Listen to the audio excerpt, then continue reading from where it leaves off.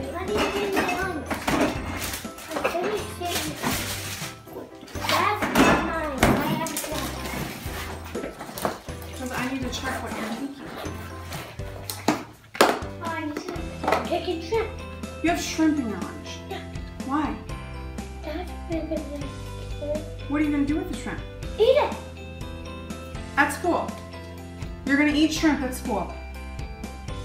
He wants to tell all of his friends that he's eating. Do we let him eat shrimp at school? Whatever. I do pretty well selling makeup. But I could be a billionaire if I sold these babies.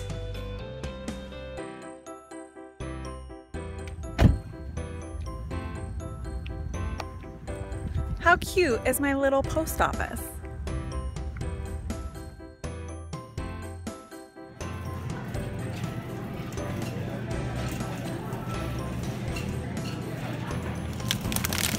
Good, how are you?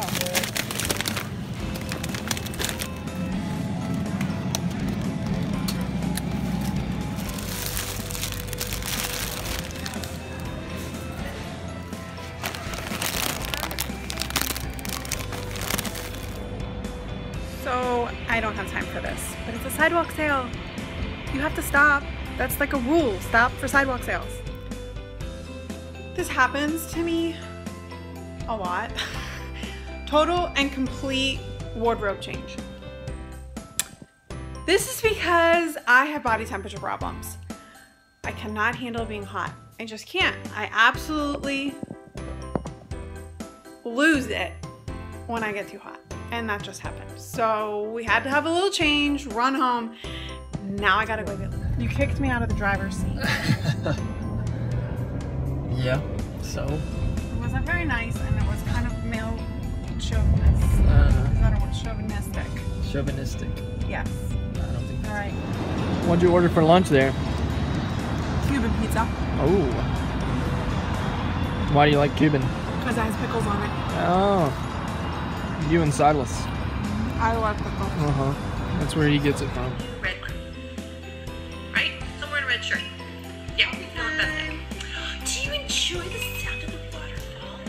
I know. I'm not in the bathroom anymore. Sherry time. Okay, so. Best part of the day.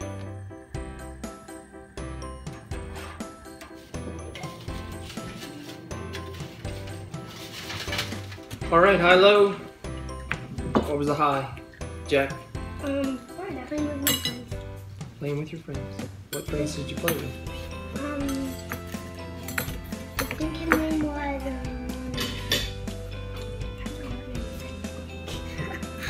forget his name. Oh boy. All right, It's no like surprise. It's like, All right, we are live in the beauty base. Who's ready to earn some free makeup? Yay. Well, that's another day behind the lens with KLN.